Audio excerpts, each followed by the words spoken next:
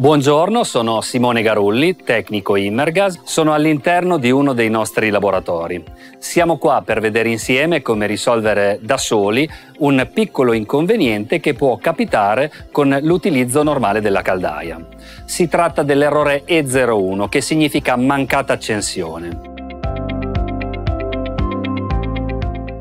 Quando la caldaia non si accende, spesso è perché manca gas.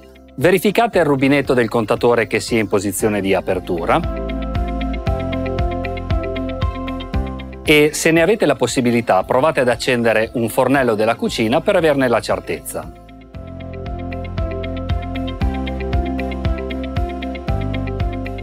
Una volta riaperto il rubinetto, eliminate il segnale di errore premendo il tasto Reset sul cruscotto della caldaia.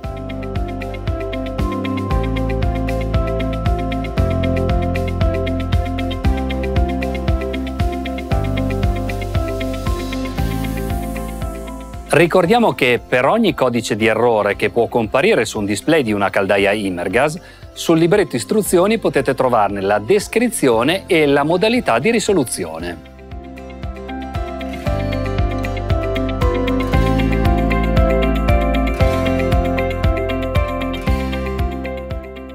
Grazie per l'attenzione.